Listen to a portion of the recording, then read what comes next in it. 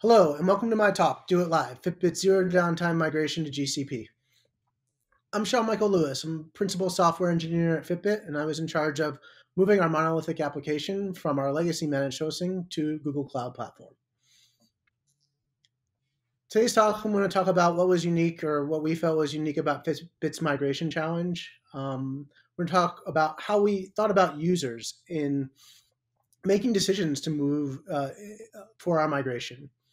Then we'll talk about the technology and processes that we added and affected to make this happen.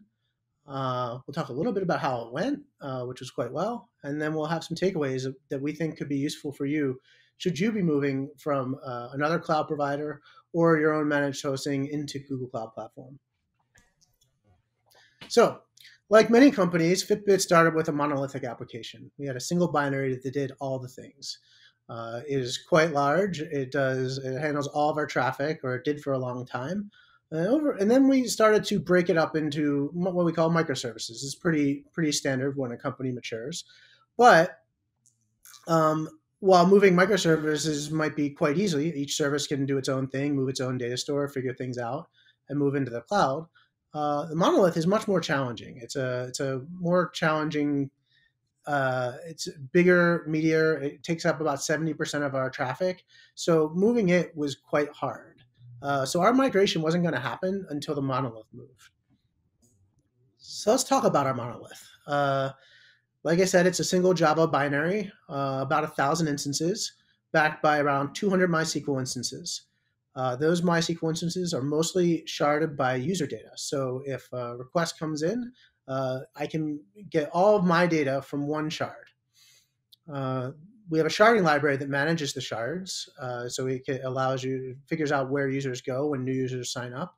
It allows you to expand and contract the number of MySQL instances we have.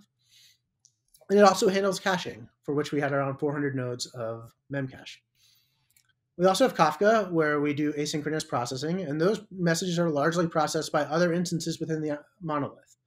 So we'll talk about, we'll talk about our users now.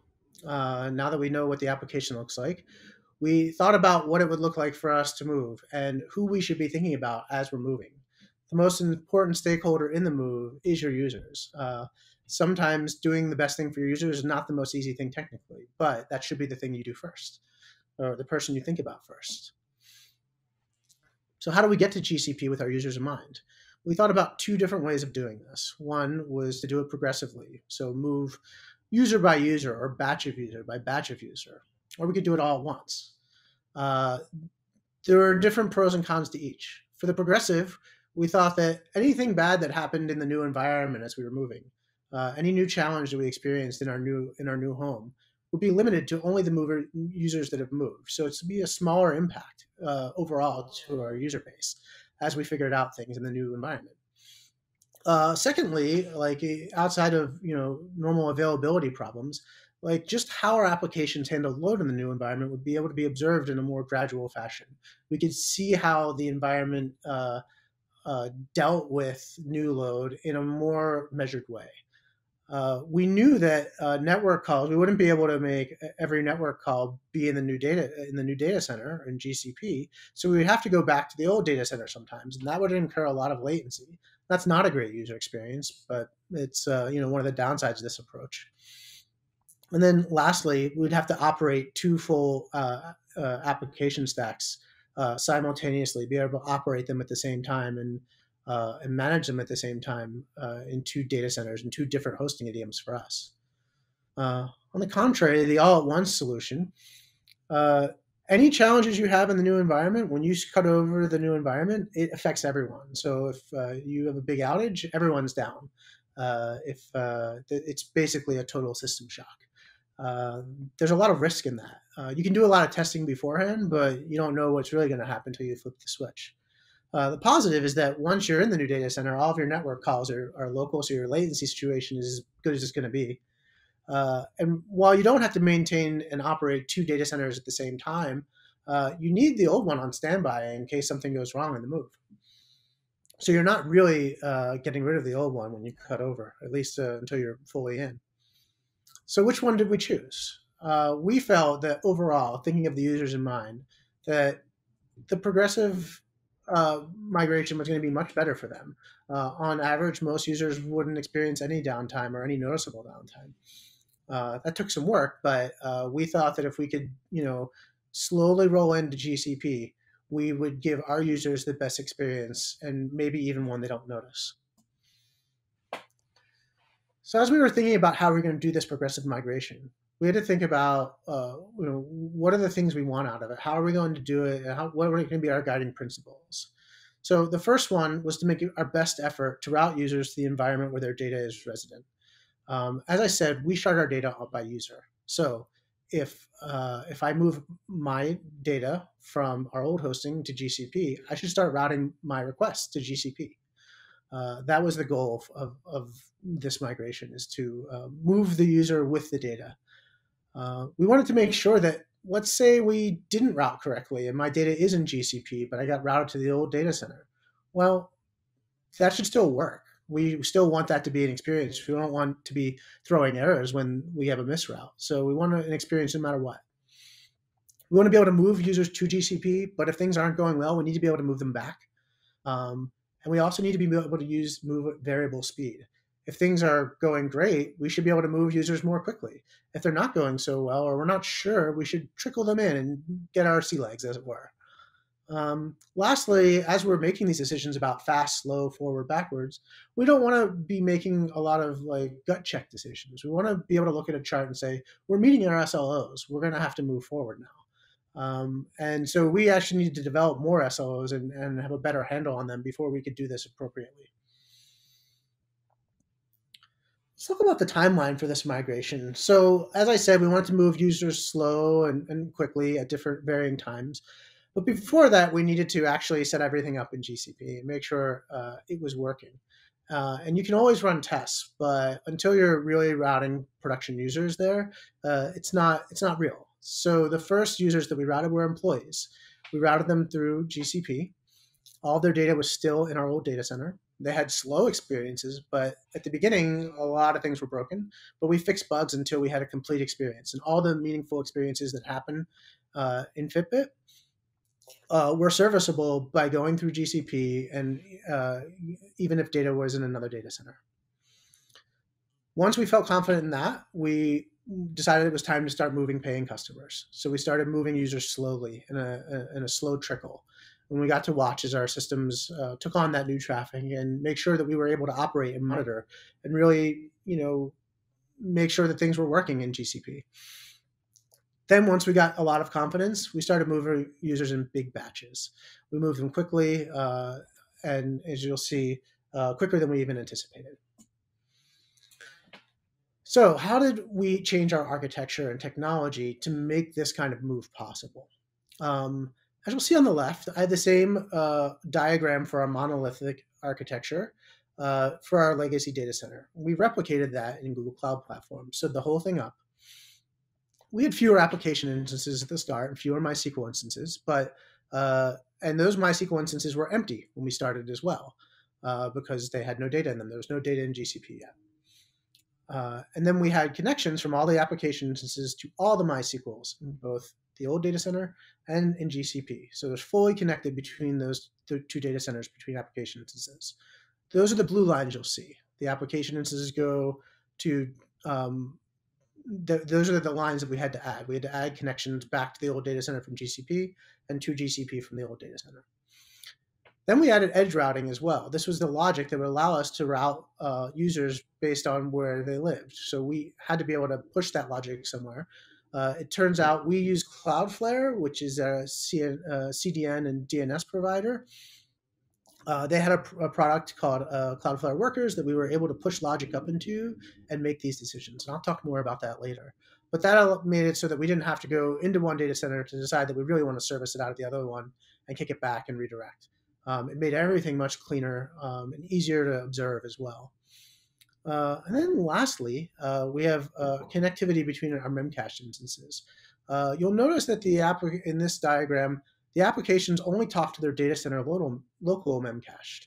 But if one application, if one data center makes a change to its local memcache, we want that change to be replicated to the other one. And so we introduced a proxy that would allow us to echo invalidations to the other data center.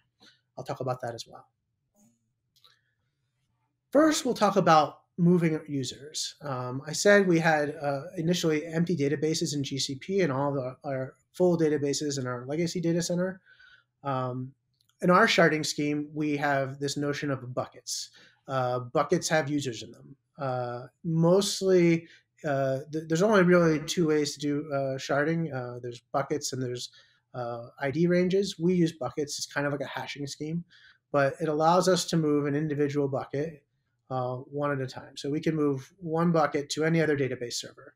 So when we were moving into GCP, we could move one bucket from a database server that lived in our old data center and then move it to GCP. Now the users have been moved. This is the slow method of movement. It takes about 20 minutes because there's a lot of locking involved. Users can still read their data, but they can't write for that 20 minutes. It's slow and gradual. We can add parallelism to get a little bit more speed, so we can do many buckets at a time. But we can't really move tons of users at once. To move fast, we would move the whole shard. And this is a typical replication strategy, which is that our leader database would be in our old data center. We'd have a replica of it in GCP. At some point, we would flip who the leader was and make the leader the one in GCP. Now, all the users on that shard, all those buckets, have shifted all at once. And that is a very fast thing. It takes about 5 minutes. It can go back and forward. Both of them are bidirectional, which is important for our use case. I'll talk a little bit about routing. As I said, Cloudflare Workers is the technology we use to provide some logic as to where user traffic should be routed. So we have this idea of buckets, as I told you about. There's a finite number of buckets. In fact, the number was finite enough that we could make a big map of it and push that map in a JavaScript binary up to this Cloudflare worker. We could also put a whitelist in there, which allowed us, is how we were able to route employees before paying customers.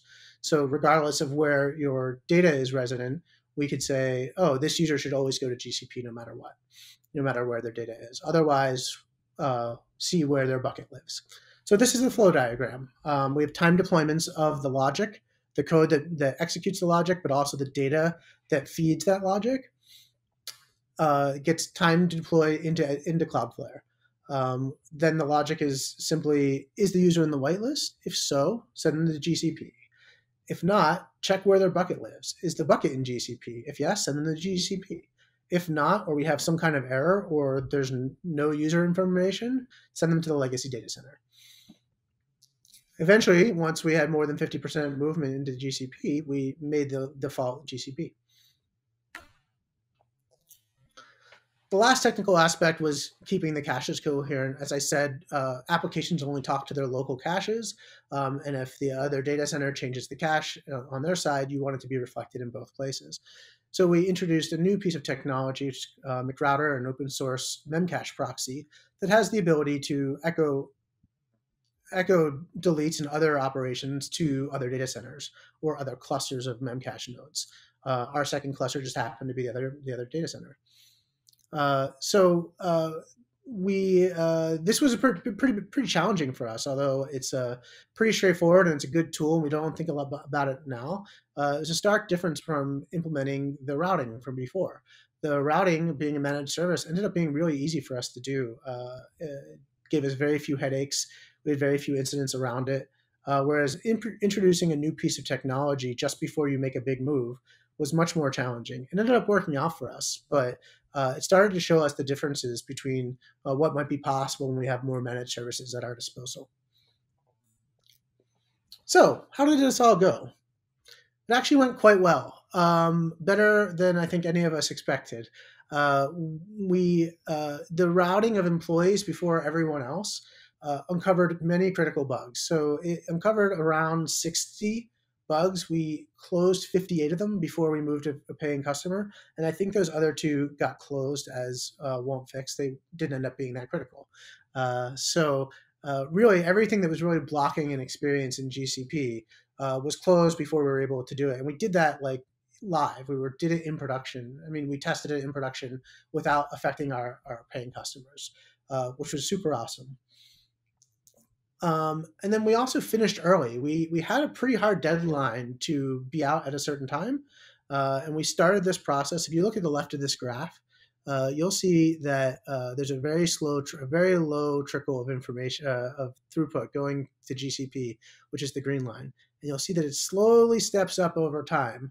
And then around the end of August or 8:30 on this chart, you'll see it takes a big step up, and then it takes some other bigger steps up and stays high.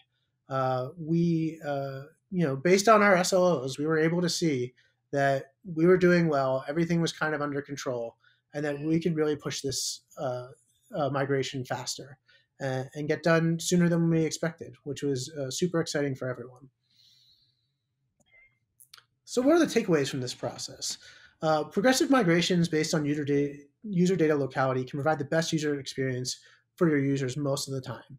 Um, if you have a sharded monolith like we do, you probably have some sort of user sharding or something like that. And so if you can do it little by little, that's going to be the best bang for your buck. Your movement should have options, both speed and direction. It gives you flexibility for when things go wrong or things go really well. Decide what is really good or really well based on your SLOs. And then also, we found that this was the first opportunity for us, having been in our own colo, to use managed services and really see the benefit of them. Now that we're in Google Cloud Platform, we think there's a lot more opportunities for us to do that. So if there are opportunities to use them in your migration, I would say you should. That's all. Thank you very much for your time, and I hope your migration goes well as well.